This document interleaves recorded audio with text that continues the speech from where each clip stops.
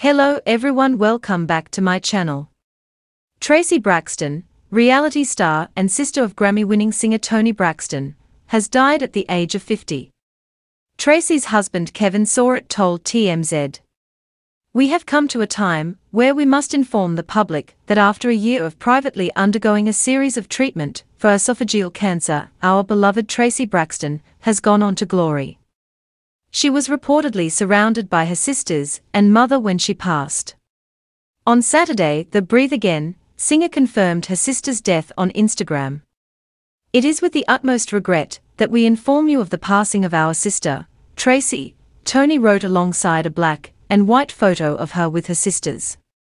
"Needless to say, she was a bright light, a wonderful daughter, an amazing sister, a loving mother, wife, grandmother, and a respected performer. We will miss her dearly.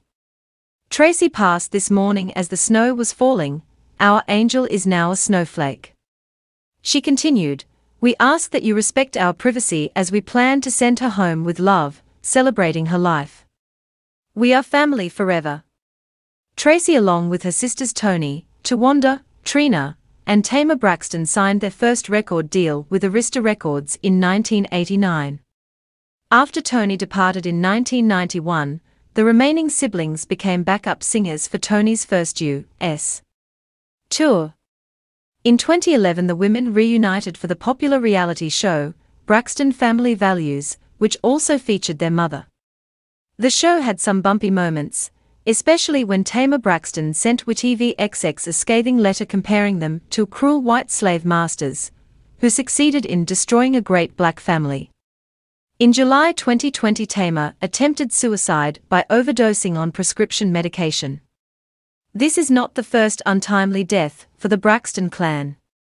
In 2019, Lauren Braxton, who was the daughter of Traci's brother Michael Braxton Jr., died of a drug overdose at the age of 24. Besides starring in Braxton Family Values, Traci also appeared in Season 3 of Marriage Boot Camp with her husband. She also had a busy career outside of reality TV.